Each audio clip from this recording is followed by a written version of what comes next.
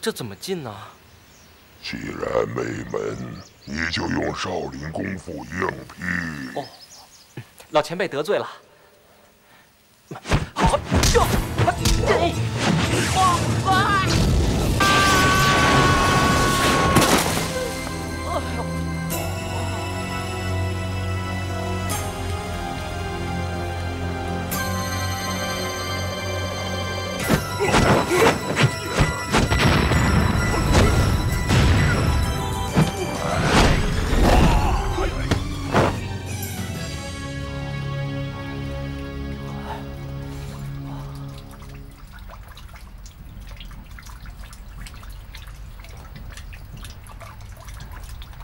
既然进来了，为什么还要出去呢？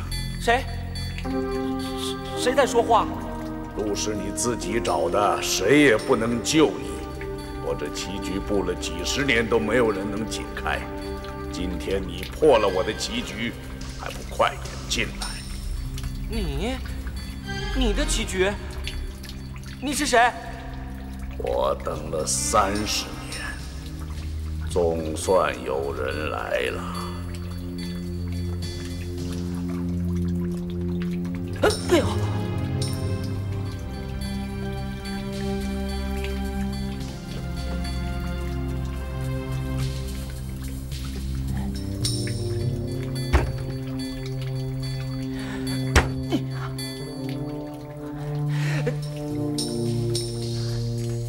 前辈，小僧可进来了。呀！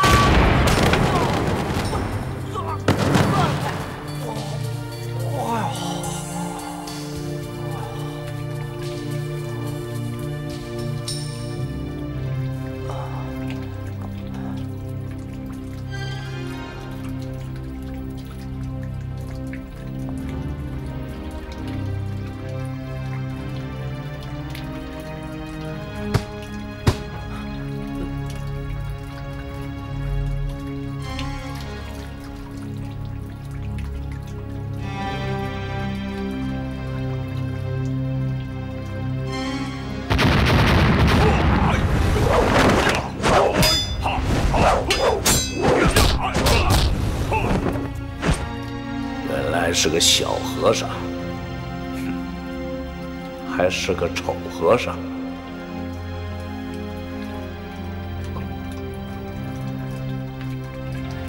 小僧虚竹拜见老前辈。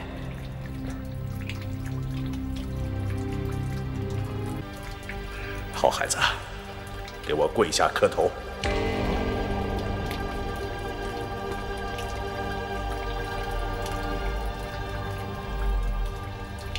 再磕5个头，这是本门的规矩。哦，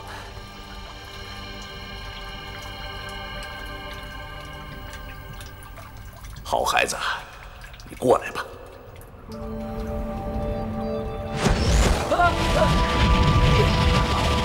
前辈，老前辈，你要干什么？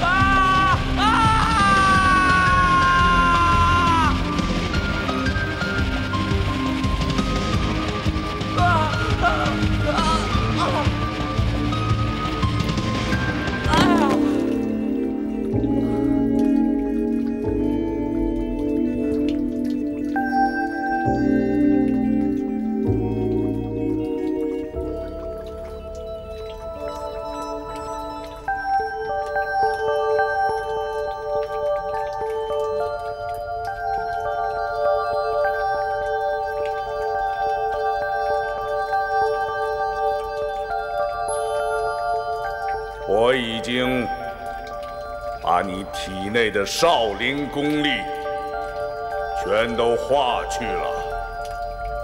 什么？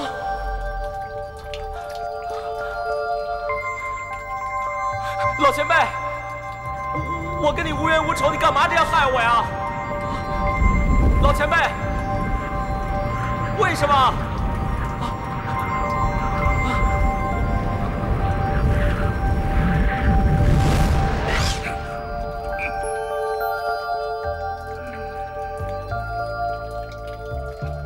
你竟敢如此无礼，也不叫师傅，你是你呀女的，没有半点规矩。啊，不，我是少林弟子，我怎么能再拜你为师呢？你都磕过头了，你已经是我的徒弟了。啊？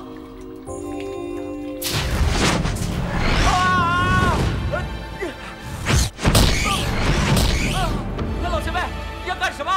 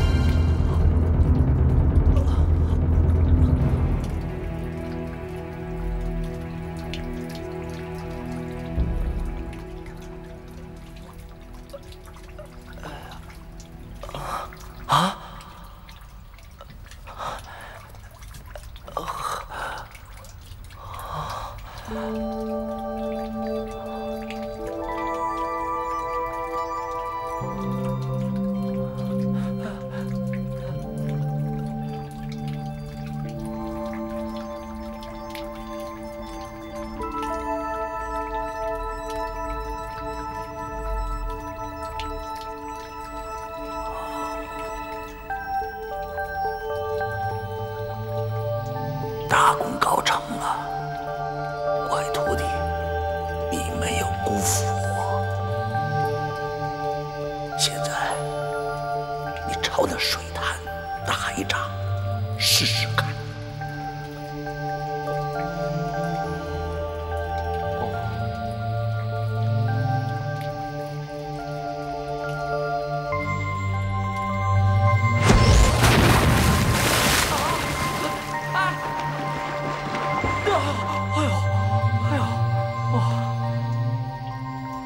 还没有学会本门的武功，发挥的功力还不到1场。我这70年的功力，可都全传给你了。啊，70年？怎么，你还不肯叫一声师傅吗？我是少林弟子，不能欺师灭祖。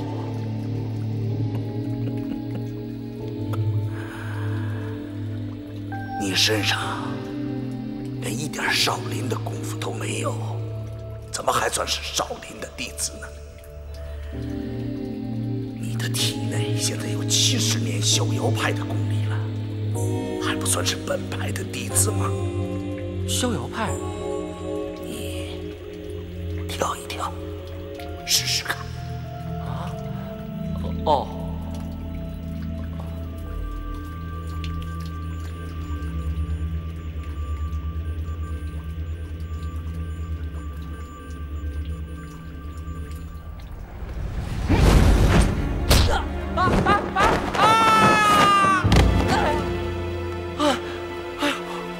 怎么样？我是不是着魔了？没有，那是你的体内有我的功力呀，徒弟啊，我要你去给我杀一个人。啊，杀人？我是出家人，不能杀生。我要你杀的是一个大恶人，他是我的徒弟丁春秋。老前辈，他确实是个大恶人，只是我的这点功夫，你身上的功夫已经不在丁春秋之下了。老前辈，他虽然是个大恶人，可是你不是说他是你徒弟吗？呸！徒弟？他当年竟然敢谋杀我！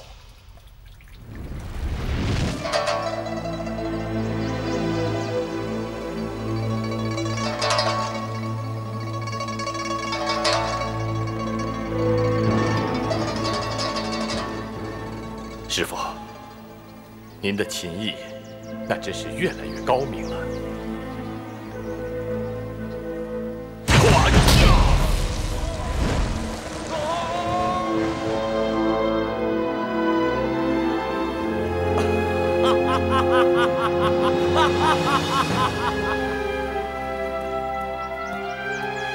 师傅，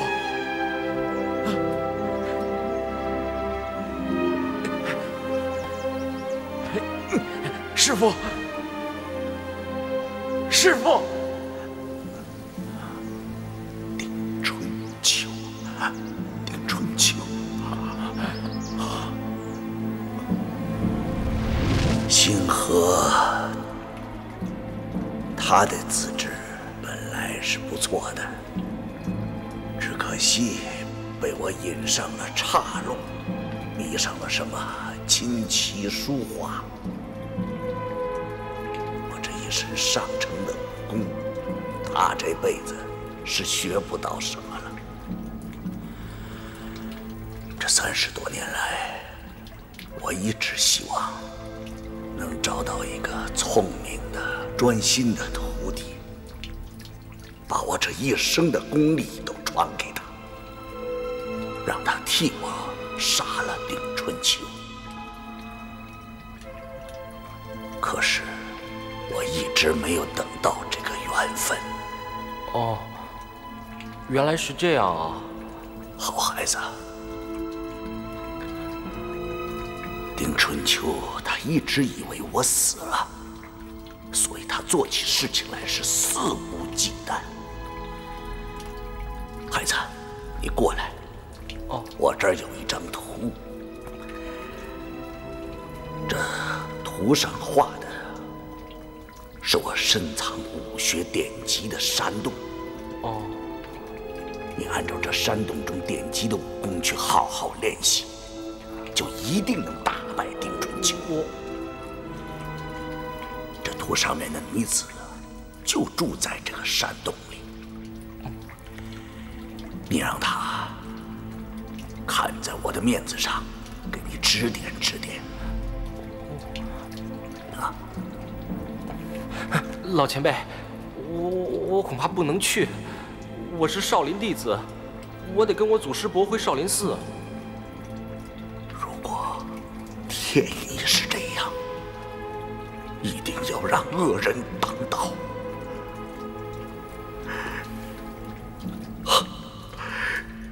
那真是不可想象。哎，老前辈，你怎么了？我把70年的功力都传给你了，今天就是我的死期。啊！你还不肯叫我一声师父？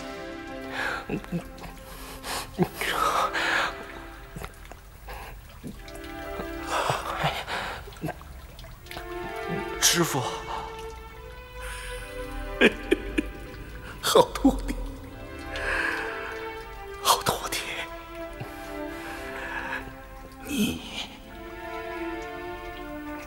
你一定要杀了丁春秋，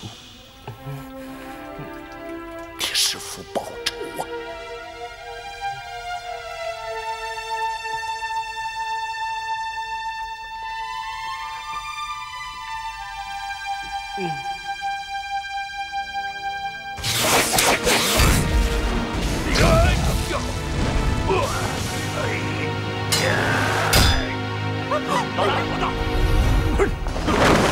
丁春秋，老三，你不是他的对手。今天先饶了你。哼，我们俩的账也该算算了。师兄，装了一辈子哑巴，也够难为你了。少废话，我今天就要为师父报仇，为逍遥派清理门户。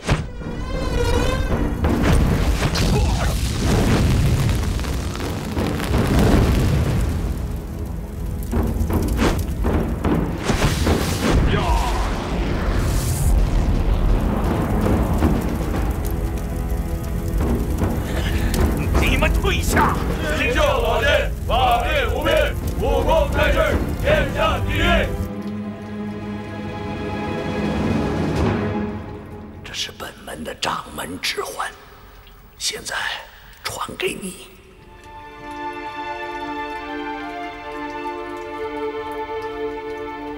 谢师傅。你是我第三个徒弟，苏星河是你的大师兄，你知道吗？哦，知道了，师傅。你现在是逍遥派的掌门人，山洞中的女子也会听你的号令。师傅，你老提起的那个女子，她到底是谁呀？她是我的师妹，也是我一生的遗憾，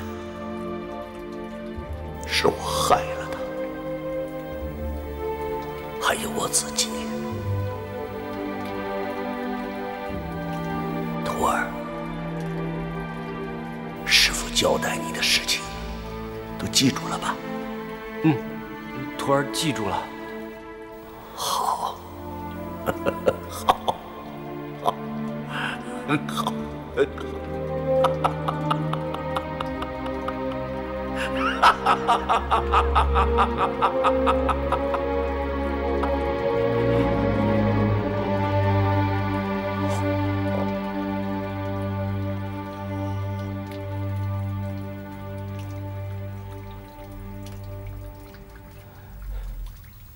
师傅，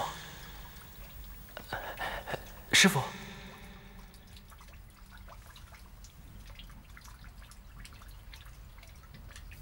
啊！南无阿弥陀佛，南无阿弥陀佛，求大势至菩萨，接引老先生去往西方极乐世界。阿弥陀佛，阿弥陀佛，阿弥陀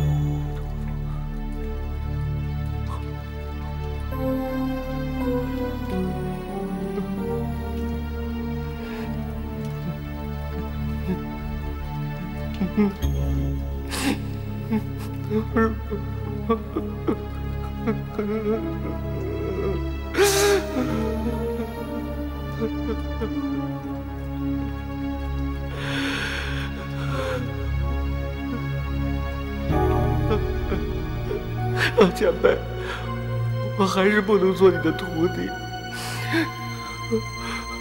不过，我答应你，帮你杀了丁春秋，我一定会做到的，不然太辜负你传我功力了。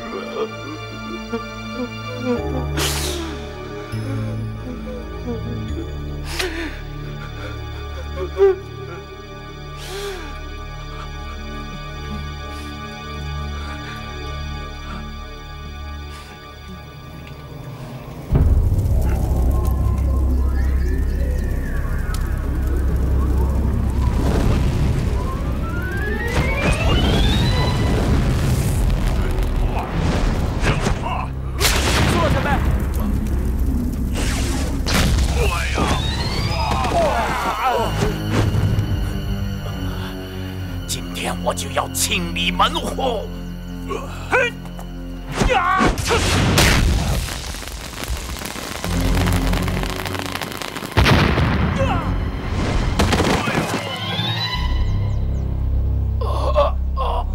老前辈没事吧？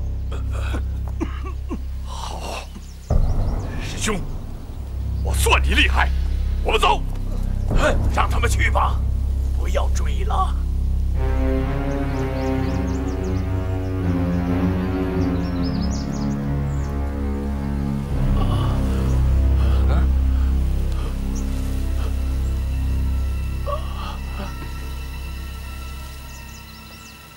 老大，我们现在怎么办？真龙棋局已被人劫了，丁春秋也被苏星河打退了，这里边没有我们什么事了，我们走吧。那我那徒弟呢？要不要把他抓回去？今天天下英雄都在，先饶了他，下次再说吧。咱们走。二位我现在必须进屋去处理一下本派的重要事情，失陪了。如果二位愿意在我这儿休息一下，我的徒弟们随时恭候，请不要客气。苏老先生，您客气了，您请便。小师傅，跟我来。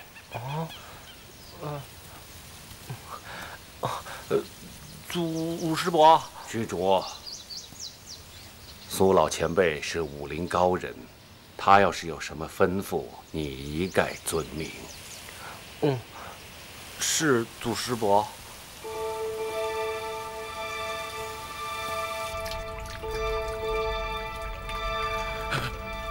师傅，你终于还是丢下了徒弟一个人先去了。师傅，师傅。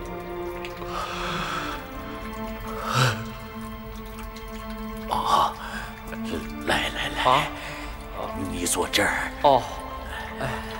坐。前辈，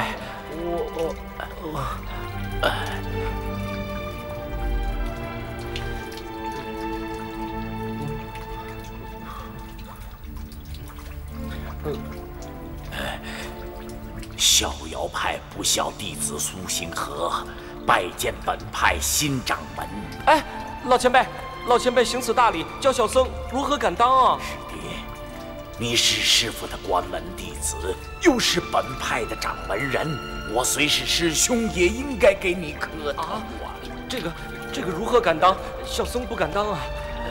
师弟啊，我的这条命是你救的，师父的心愿也是你完成的。我向你磕几个头，这是应该的。哎呀，我是少林弟子，我不能改投别派的。你，本派掌门人的宝石指环都戴在你手上了，你就是本派的新掌门人了。不要了，这个给你。不，我不要，收好。师弟呀！师弟，你受师父临死时的重托，怎么能够推卸责任呢？师父将指环交给你，是不是叫你杀了丁春秋这个叛徒？是，但小僧武功太差，恐怕不能完成这样的重任。师弟啊，这中间发生了许多事情，你都不知道啊。丁春秋，他眼看当掌门人一点希望也没有了，他就暗下毒手，将师父推下深谷，把我也打成重伤。这个大恶人真是狼心狗肺，他禽兽不如。阿弥陀佛，我犯口戒了。我得以活命，是因为那时候他攻不破我所布下的奇门遁甲之阵呐。从此我就装聋作哑，丁春秋倒也不敢再来捣乱了。原来是这样啊。师父临终时有没有给你一幅什么图画之类的东西啊？这个嘛，你是掌门人，如果不愿意说，我也不再问了。不是，他要我到大理无量山去找他当年藏的武学典籍，还要我向画中的女子请教武功。可是这画上的女子不是王姑娘吗？难道他老人家拿错画了？王姑娘是谁？多大年纪啊？王姑娘就是慕容公子的表妹，看上去也就10来岁吧。这幅画至少是师傅60年前所画，人的相貌也可能长得极其相似。你就按照师傅所说的去做，一定要杀了丁春秋，为师傅报仇啊！这个小僧是少林弟子，我要回少林寺了。报仇的事儿，老前辈，我实在是……师弟，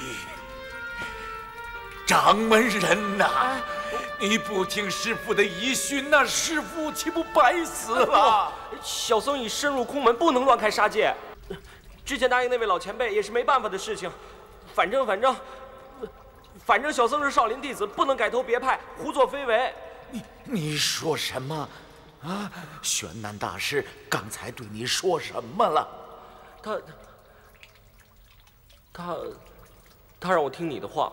所以呀，玄南大师让你听我的话，我的话就是让你遵从师傅的遗命，做本派的掌门人，为师傅报仇啊！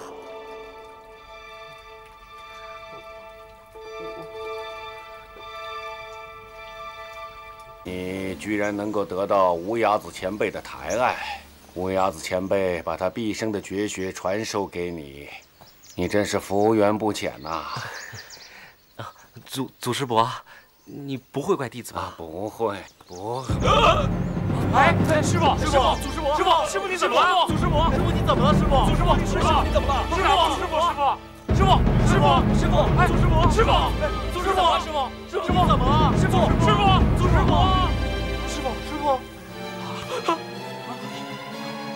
祖师伯，苏庆和，你给我师出来！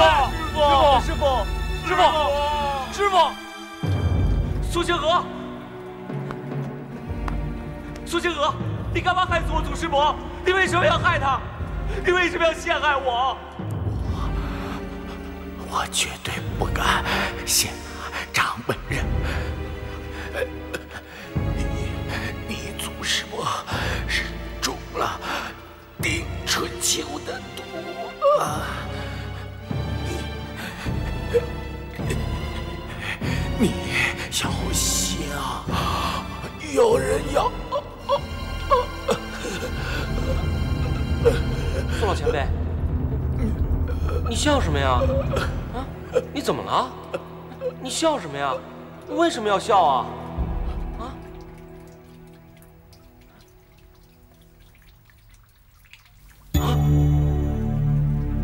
苏老前辈，老前辈，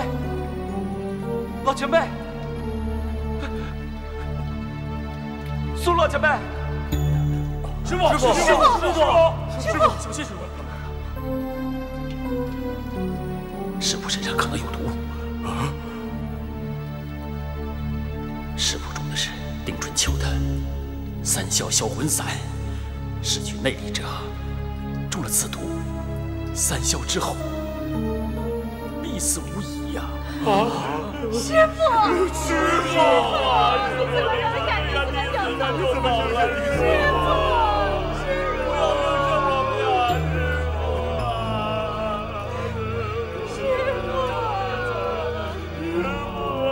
逍遥派弟子康广陵拜见新任掌门。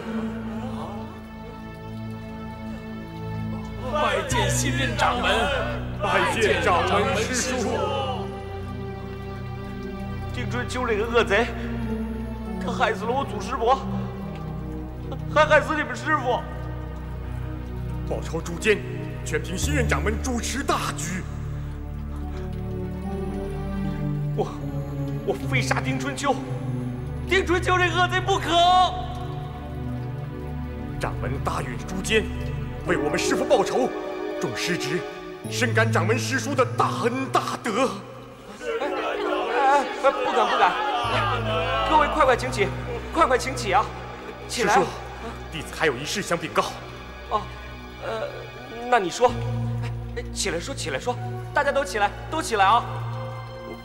我们几个当年被师傅逐出师门，其实是师傅怕丁老贼来害我们，又不忍心将我们刺聋耳朵、割断舌头，才出此下策。今日要掌门答应，我们才能重回师门，否则我们几个到死都还是无门无派的孤魂野鬼，在武林中抬不起头来。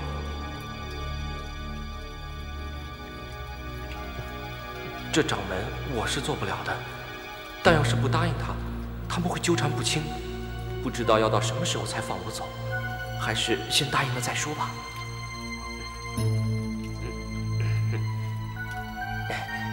既然尊师已经答应你们重回师门了，你们就是重回师门了，那还担心什么呢？师弟师妹，掌门师叔答应我们重归师门了，大家快跪下磕头啊！快！多谢掌门师叔，多谢掌门师叔！大家快请起啊！哎，他们都去哪儿了？哦，慕容公子和少林派的众高僧，他们已经都各自回去了。哦，那我也先走了。掌门师叔，你要去哪里啊？你要去哪儿啊？我回少林寺啊！掌门师叔，你回少林寺，那你什么时候再回来呀？这个，我很快啊！掌门师叔，掌门师叔！哎呀，掌门师叔，快请起！快请起！请起！逍遥派还等着你回来主持大局呢。好，我知道，一定回来，一定。掌门师叔！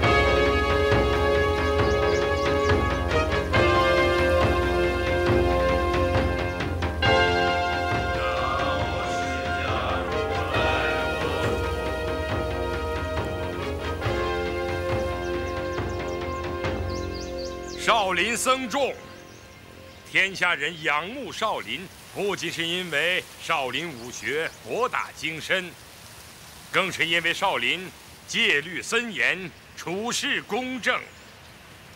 可是，最近有个别弟子不守戒律，破坏了少林寺数百年来的清誉。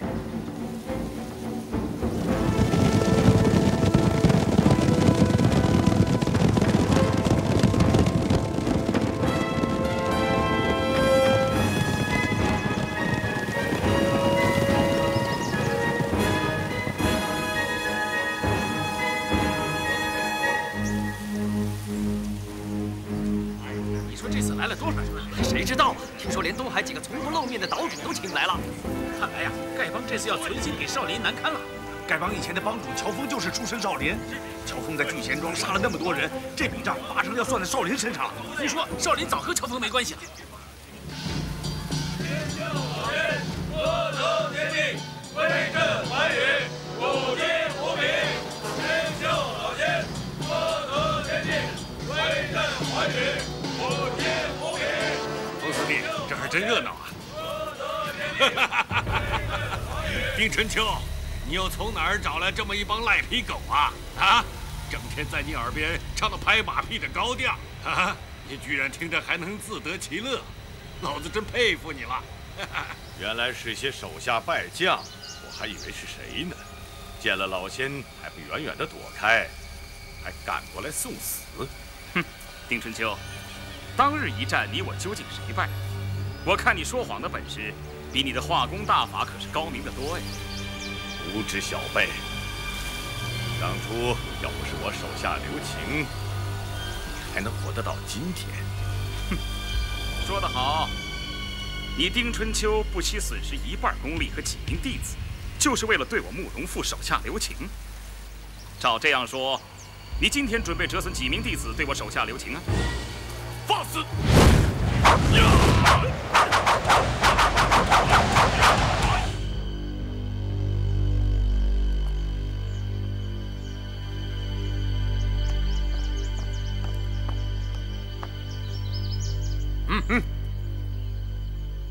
阿弥陀佛，大师，本寺今日有要事，不招待外人，请大师恕罪。敢问2位师傅，这座宝刹叫什么名字啊？大师是初到中原吧，竟不知道本寺的名号。不过大师应该听说过少林寺吧？哦，原来这就是少林寺啊！2位师傅，告诉你们一件小事。什么事？从今往后，天下恐怕就再没有人知道少林寺了。你这话什么意思？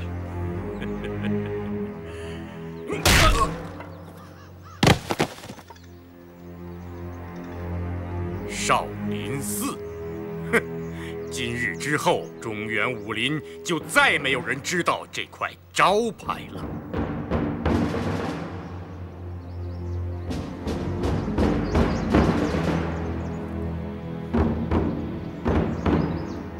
天竺大德，中土高僧相聚少林，讲论武功，实乃盛事。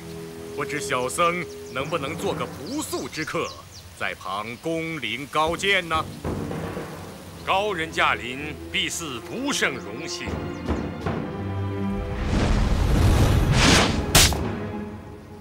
吐蕃山僧鸠摩智参见少林寺方丈。国师亲临少林，老衲有失远迎。本寺正在处理一些内部事务，还请国师先到迎宾殿稍后。小僧不才，但我远道而来，少林寺的内部事务任何时候都可以处理。小僧听说少林寺72门绝技，未必有人每一门都能精通。听国师的意思，当今世上还真有人精通必派的72门绝技，不错。那么，请问国师，你说的这位大英雄又是谁呢？大英雄几个字，实在是愧不敢当。你说的是你吗？正是贫僧。国师，你不是少林寺的人，这72绝技中的摩诃指、般若掌和大金刚拳从不外传，国师如何学得？小僧不敢口出狂言，还请玄生大师你指教。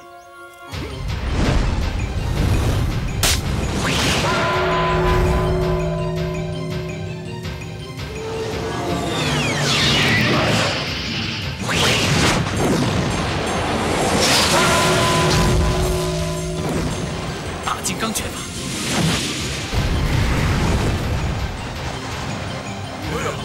好厉害！哎呀！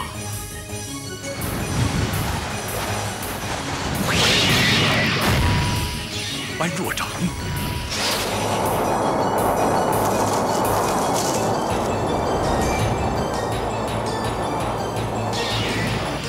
三入地狱，这是摩诃指的招数。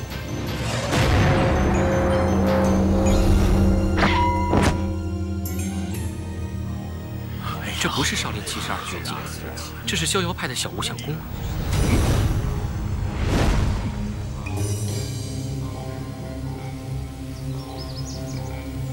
小僧练得不好，还请大师指点指点。国师过谦了。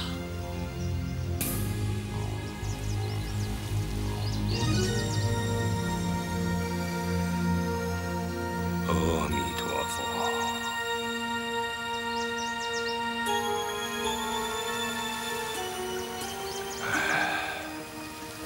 天外有天，人上有人。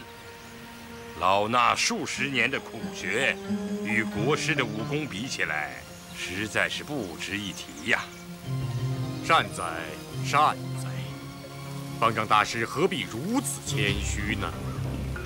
只是我辈习艺不精，少林武功博大精深，我们还要勤加练习呀。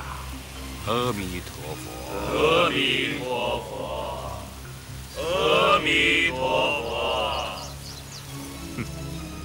一帮蠢货！仁慈方丈，少林72绝技不过如此。那这个“绝”字，是不是要改一改了？国师果然神奇，就不必要再咄咄逼人了吧？其实以小僧之见，少林寺不妨今日起就散了。各位高僧各奔前程，难道不比在这个浪得虚名的少林寺中混日子要好得多吗？国师想以一人之力灭我少林吗？不敢，不敢。小僧今天只是想见识见识中原武林的泰山北斗到底如何庄严宏伟。以小僧看来，少林寺还不如大理国的天龙寺。出家人没有争强好胜之念。国师说少林寺不如天龙寺也好，天龙寺不如少林寺也好。正所谓佛无南北，没有差别可言。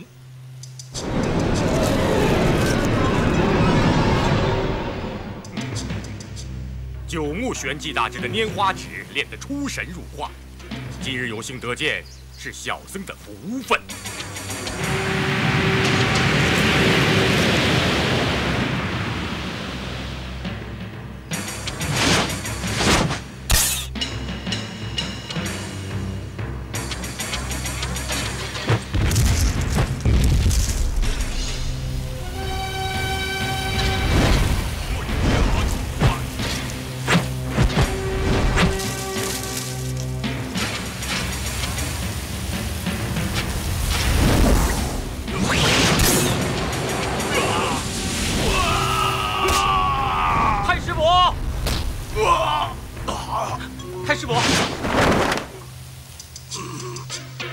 不要运气。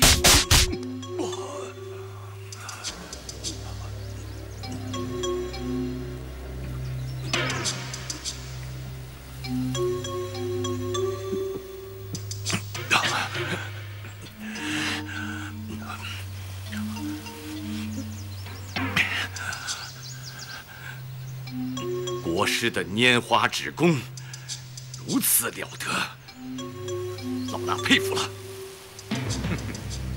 太师伯，他使的不是拈花指，也不是佛门武功。孩子，是拈花指功，是拈花指功。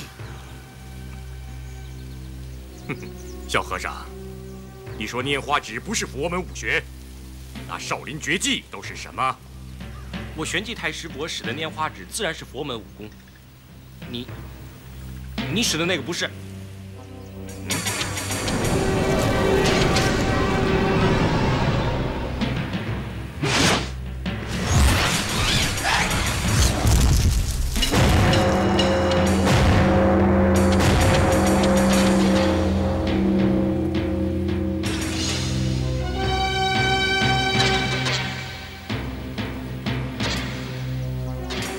好功夫！你来接我一招般若掌。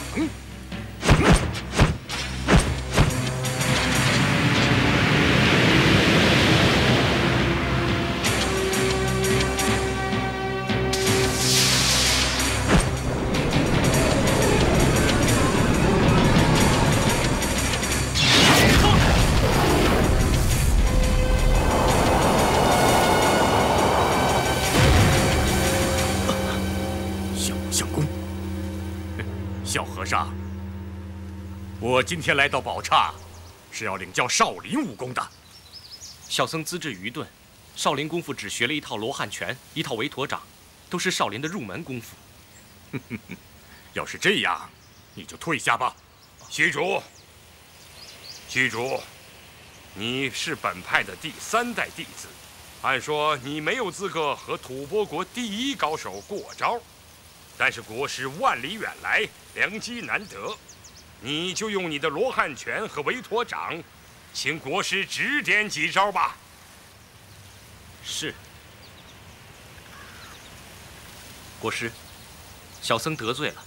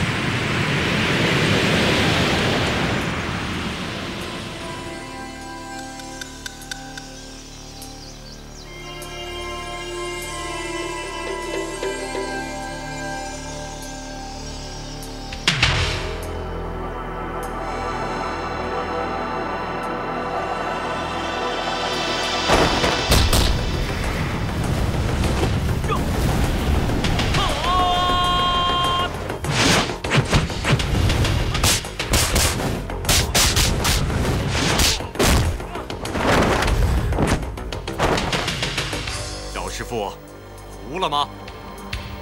少林连环腿。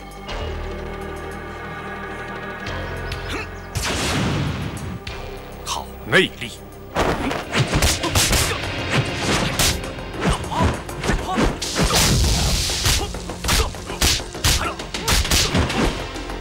你怎么老用黑虎偷心这一招啊？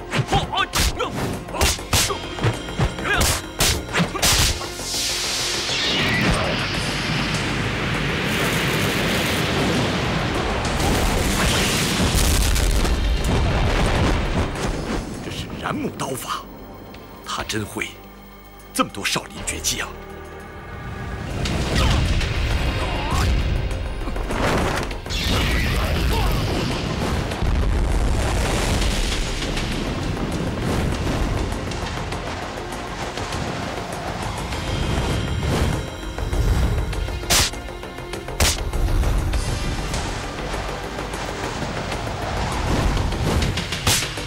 慧伦师兄，虚竹的功夫是跟谁学的？这我也不知道。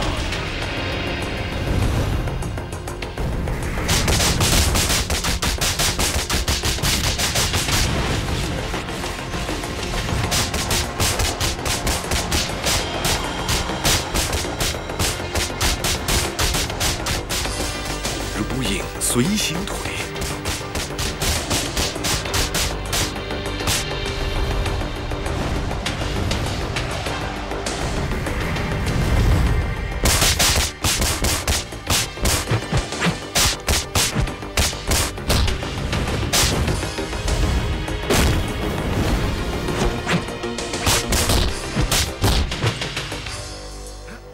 龙爪功，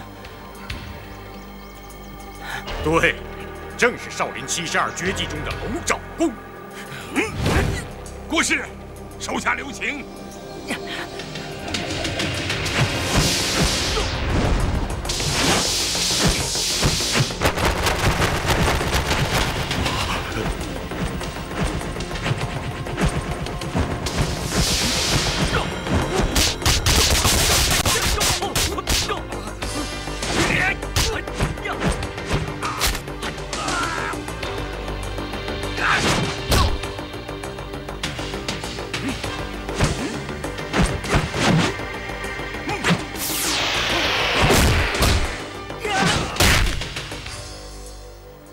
如此身份，还斗不过少林寺一个小辈，竟暗体偷袭，实在不成体统。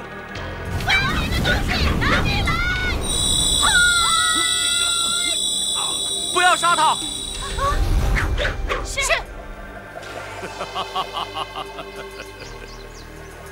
少林寺以多打少也就算了，怎么还藏有女色？100年圣域，原来如此。今天我可是领教了。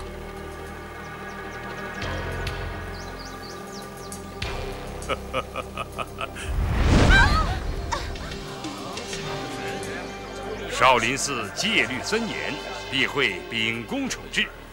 此事与国师无关，国师一路奔波劳碌，请先往客舍休息，待老衲查明真相。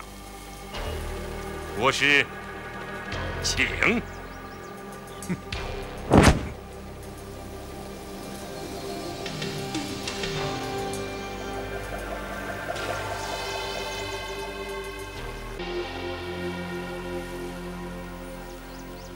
虚竹擅犯杀、淫、昏、酒4大戒律，罚当众重打100棍。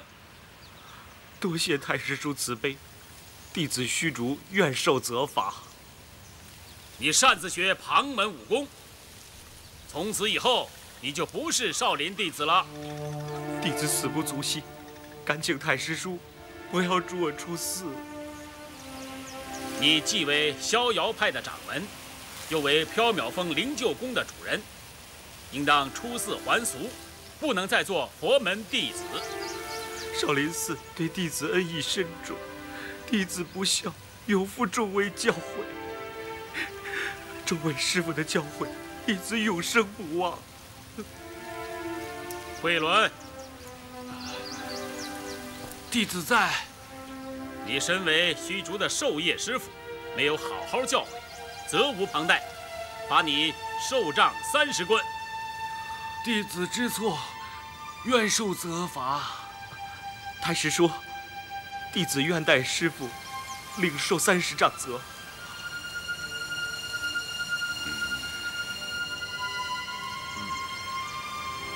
既然如此，虚竹受杖责130棍。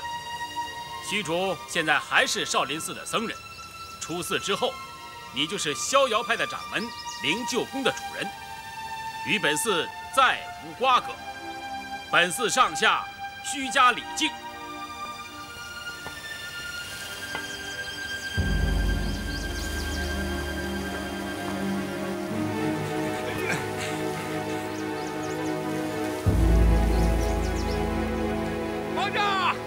皇上，启禀皇上，江湖各路英雄几大帮派前来拜山。走，看看去。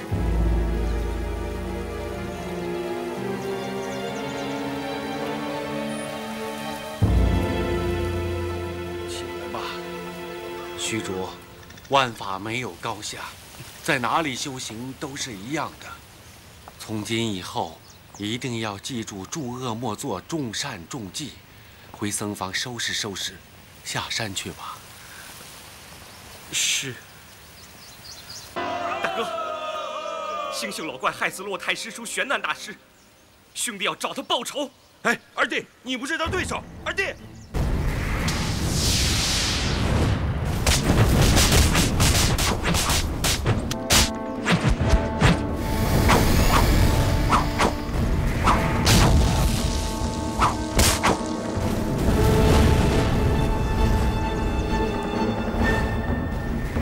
招招凶险，惊恐对方要害，但姿势却如此美妙，简直就像舞蹈一样。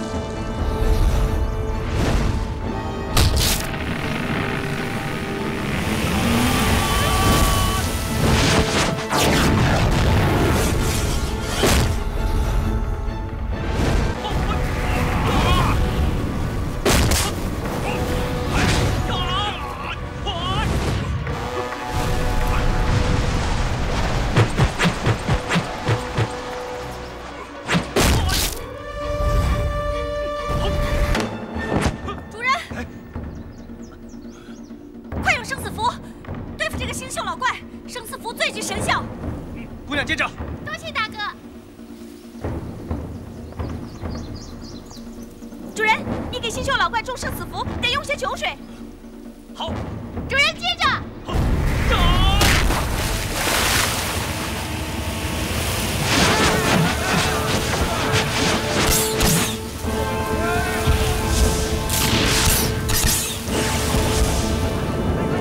哎，星宿老仙，神东王的，哎，这大秀一摆啊，这贼人就死定。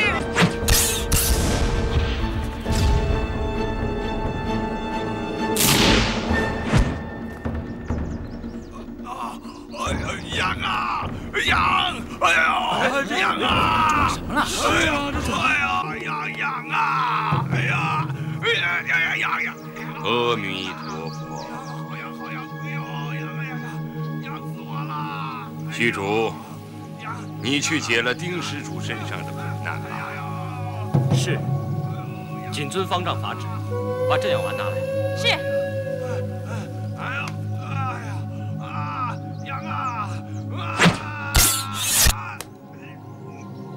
星宿老怪，这颗镇养丸可止3日之痒，过了3日，其痒又再发作，那时候我主人是否再次灵药，要看你乖不乖了。哎，走！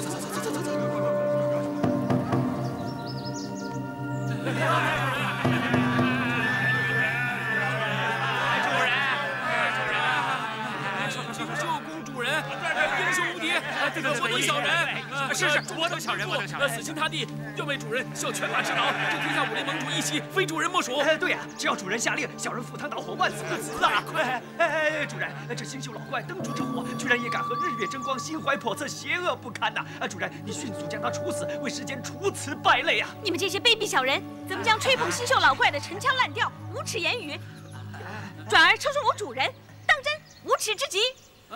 我说是仙姑，立马皇上翻新，包管让仙姑满意。对，仙姑，花容月貌，胜过那西施杨贵妃啊！你们都给我滚一边去！仙姑有令，不得有误，快滚！是。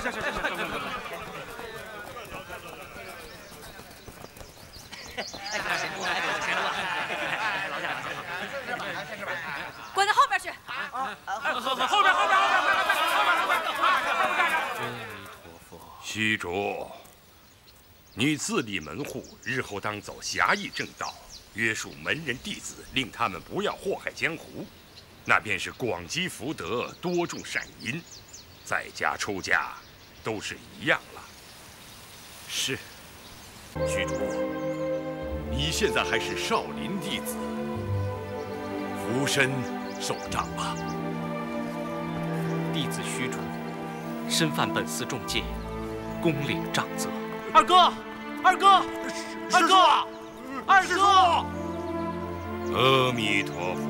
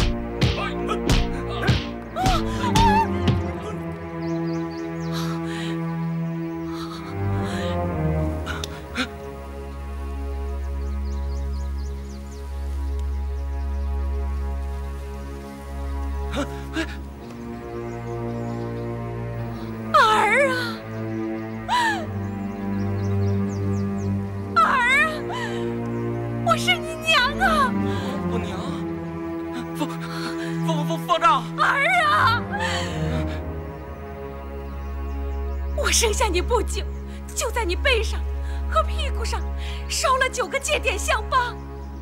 你说，你屁股上是不是有9个戒点香疤？我屁股上是有9个戒点香疤。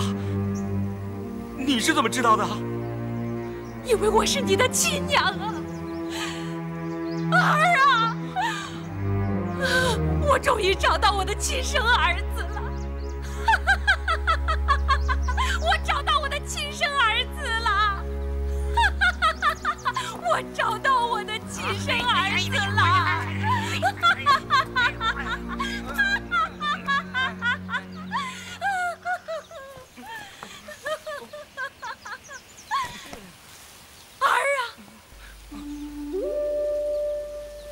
24年来，我白天想你，晚上想你，我气不过别人有儿子，自己的儿子却给天杀的贼子偷了去，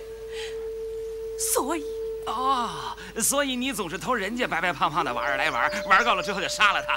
原来你的儿子也是被别人偷去的。哎呦，可是别人的儿子哪有自己亲生的好啊？儿啊，儿啊，儿啊，儿啊！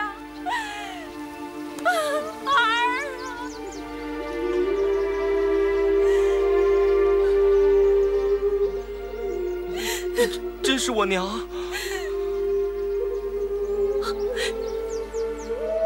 他是我的儿子，你不要再打他了。是哪个天杀的贼子偷去了我的孩儿，害得我们母子分离了24年。孩儿，我们走遍天涯海角，也要将他抓着，把他碎尸万段，剁成肉酱。我的武功敌不过他，可是我的孩儿武功高强，能报仇雪恨。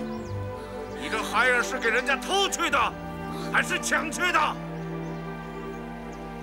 你脖子上的2道血痕从何而来？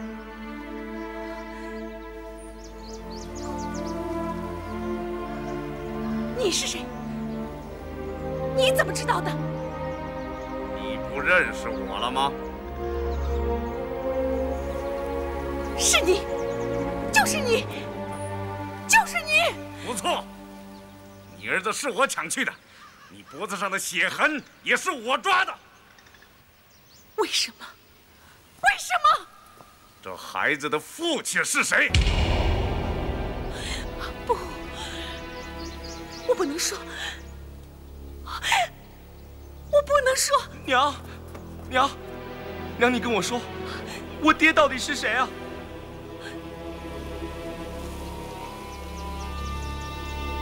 不，我不能说，孩儿。叶二娘，当年的事，你还记得吧？是我引诱了他，是我引诱了他。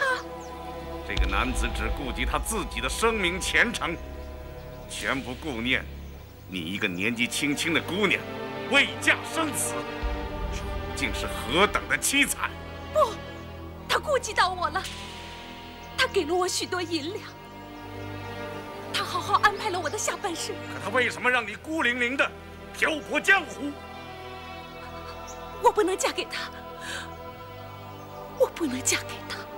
你真的不想说出那个无情无义的男子是谁吗？不，我不知道，我不知道。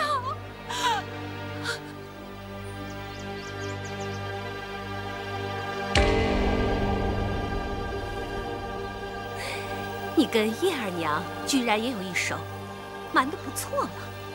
我所识女子之中有她在内吗？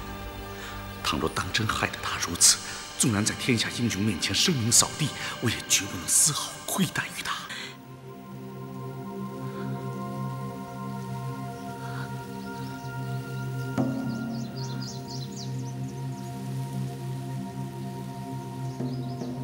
这孩子的父亲此刻就在这里，你为何不指出他来？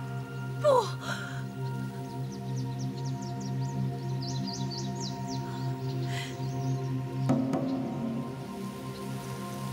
为什么在你孩儿的背上、屁股上烧上了许多的戒点香疤？我不知道，我不知道。你孩儿一生下来，你就想要他当和尚吗？不，不是的，我求求你了，你别再问我了好吗？你别再问我了。你不肯说，我却知道，是因为这孩子的父亲乃是一位大名鼎鼎的高僧。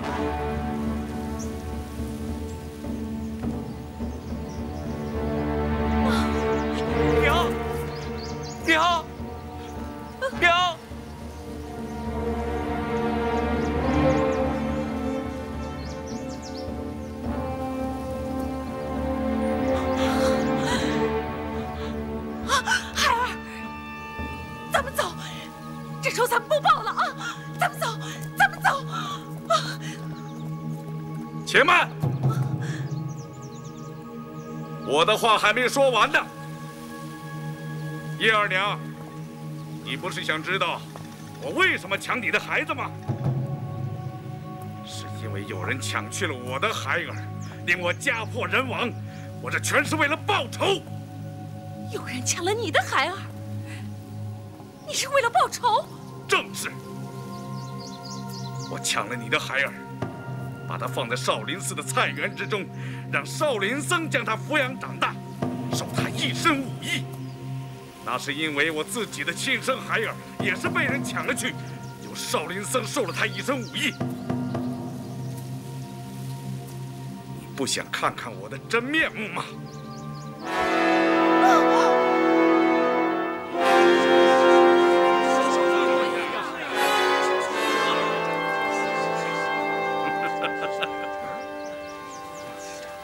你到底是谁？你到底是谁？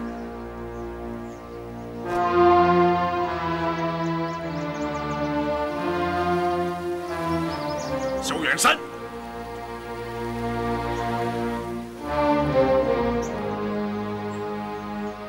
你是萧远山？你是我爹？对，孩子，我正是你爹。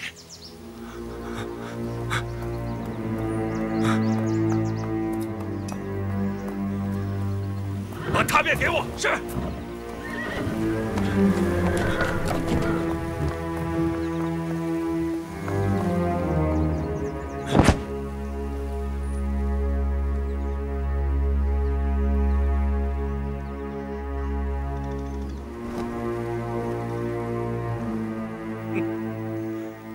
萧远山绝笔，萧远山绝笔。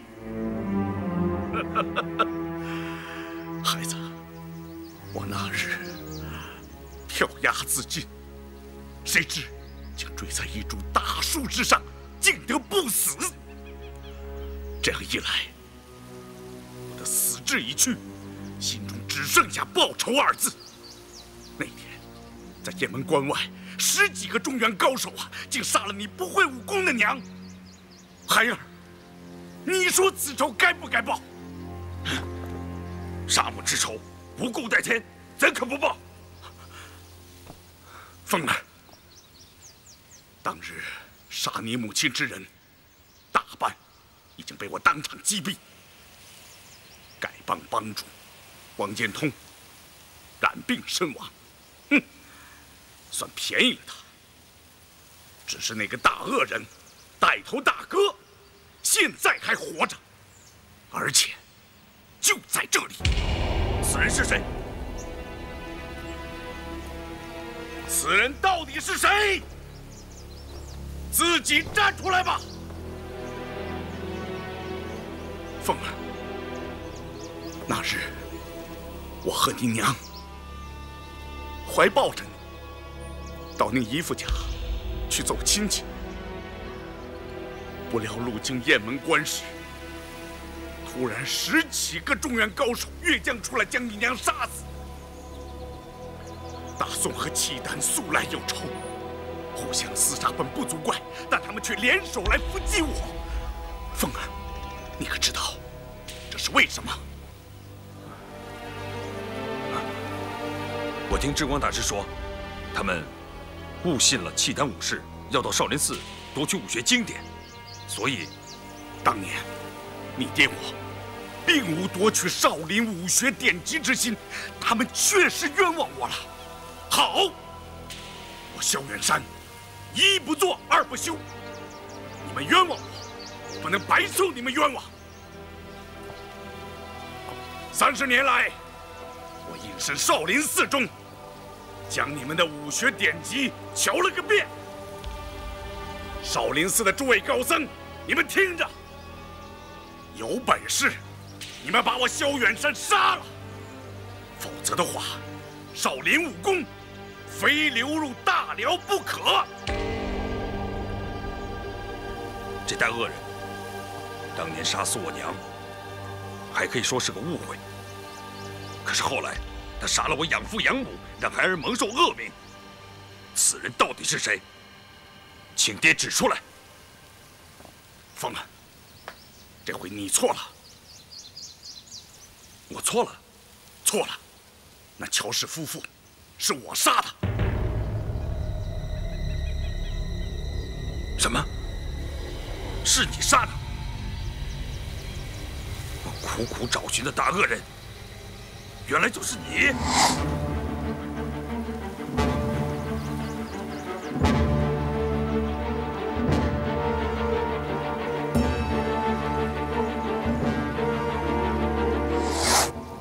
这么说，火烧单家庄、杀死谭公、谭婆、赵贤孙，都是你干的？不错，都是我干的。当年带头在雁门关外杀死你娘的人是谁？他们明明知道，却个个袒护他，就是不肯说出是谁。凤儿，难道还不该杀？凤儿，你可知道，我是扮成你的样子去干的。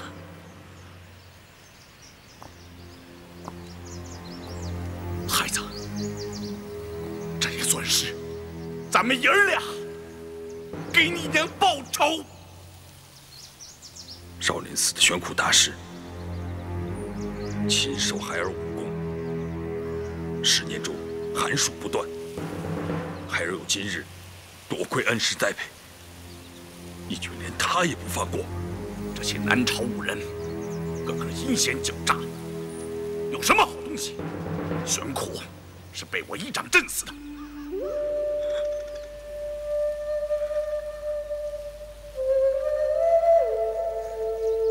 阿弥陀佛，阿弥陀佛。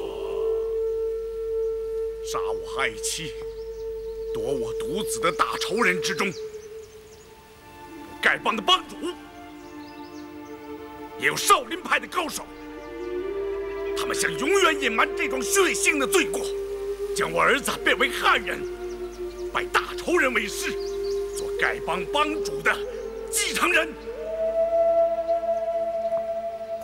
凤儿，他们这些中原人对咱们的欺辱、冤枉还不够吗？这些人既然是你杀的，便和我杀的也没什么分别了。我一直背负着这恶名，看来并不冤枉。带头大哥是谁？你到底查明白了没有？岂有不查明白之理？此人害得我家破人亡，我若将他一掌打死，岂不太便宜了他？他就是虚竹的老子。叶二娘，虚竹的老子是谁？你若不说，我可说出来了。我在少林寺中隐伏30年，什么事能逃得过我的眼睛？你们在紫云洞中相会，他叫乔婆婆给你接生，这些事要我一五一十的说出来吗？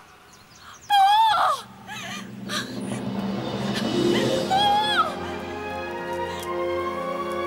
不要啊！不要啊！少老英雄，求求你大发慈悲，高抬贵手，放了他吧！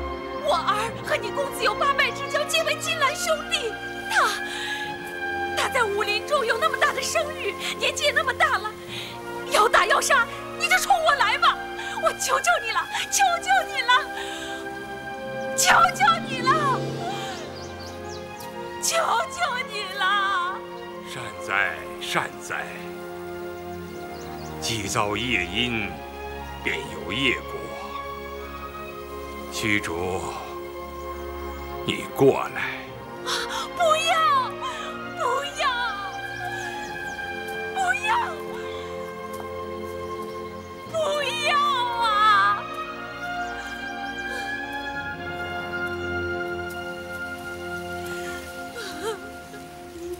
不！虚竹，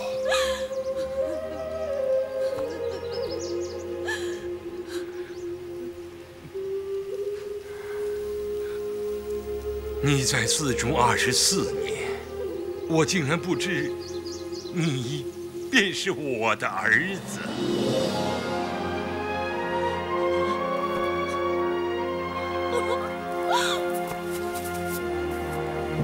玄慈方丈，你终于承认了。萧老施主，你和令郎分别30多年，不得相见，可你却早已知道他声名鹊起，武功精进，成为江湖第一英雄。我和虚竹日日相见，却始终不知道他就是我的儿子。不要再说了，不要再说了。二娘，我已做下双重罪恶，反悔固然无用，隐瞒也无用。只是这些年来，苦了你了。你有苦不能说，那才是真苦。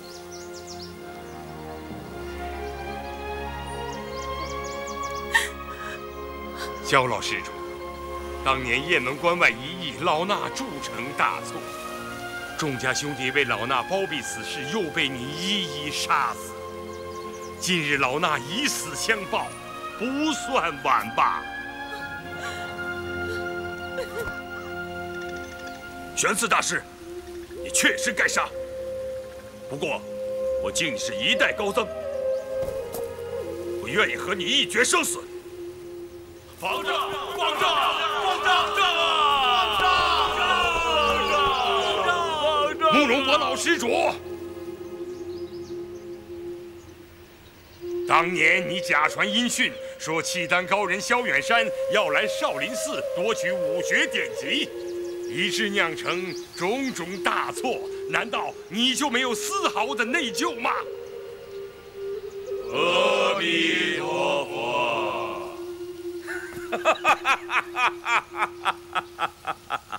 方丈大师，你的眼光当真厉害，居然把我认出来了！哼！父亲，你还活着？父亲，你是为我大燕的江山和慕容家的安全才要诈死的吧？不错，慕容老施主，老衲和你曾经交往好多年，素来敬重你的为人。那天你向我告知此事，老衲自然深信不疑。此后，错杀了好人，也就再也没有见到过你。后来听说你英年早逝，老衲好生痛悼。没想到你，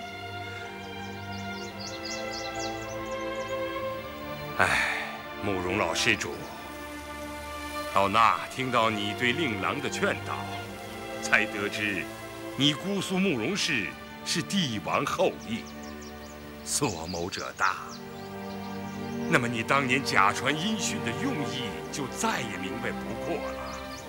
只是你所图谋的大事并未成功，却白白的害死了许多无辜的性命。谋事在人，成事在天。慕容老贼，你这个罪魁祸首，上来领死吧！哼！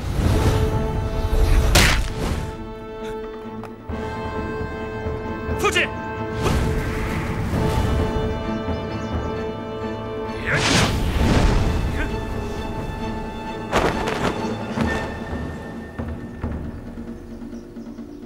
诸位英豪，我知道你们不想让我活过今天，但杀我之仇不可不报。我先去杀了慕容老贼，再回来做个了断。兄弟，我们进去找公子，好，进去助大王一臂之力，结阵拦住！王姑娘，怎么着？少林乃佛门善地，非欧斗之场。各位，请勿擅闯。胡说八道！非也。我看此处并非佛门善地，乃是专养私生子的风水宝地。你住手！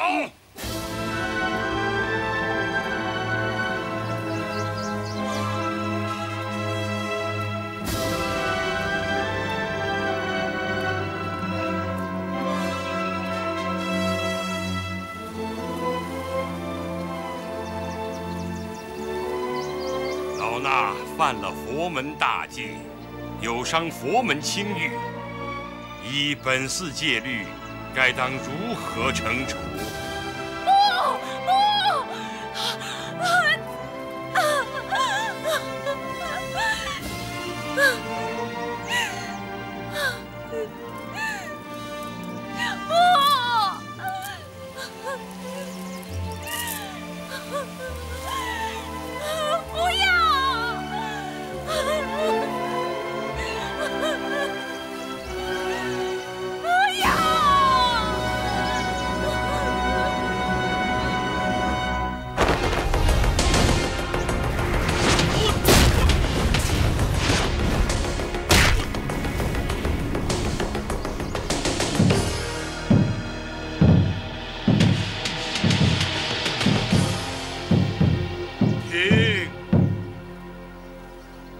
国有国法，家有家规，清明令誉之保全，不在求永远无人犯规，而在求事事按律惩处。宣示方长有对自己实行了，请各位英豪止步。我玄慈犯了淫戒，与虚竹同罪，身为方丈，罪行加倍。执法僧将我重重责打200棍，少林寺的清誉攸关，不得徇私舞弊。方丈，少林寺的千年清誉，岂能坏于我手？是，执法僧永行。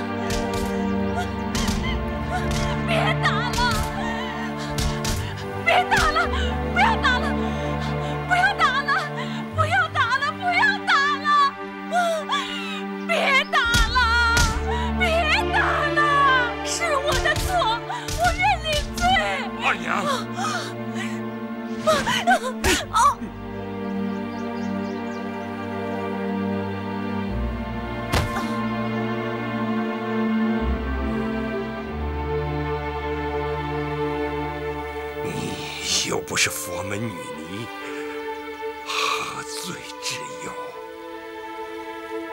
刑杖！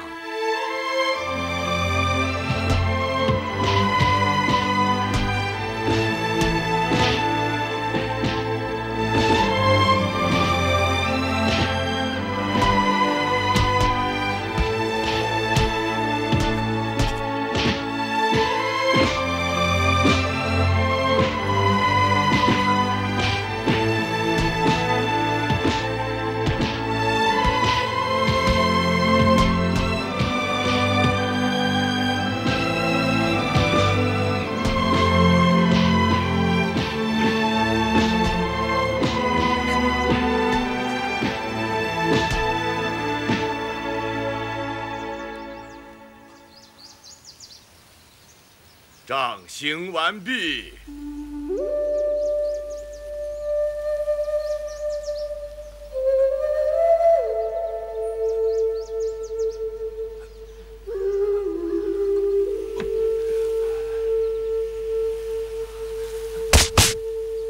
娘。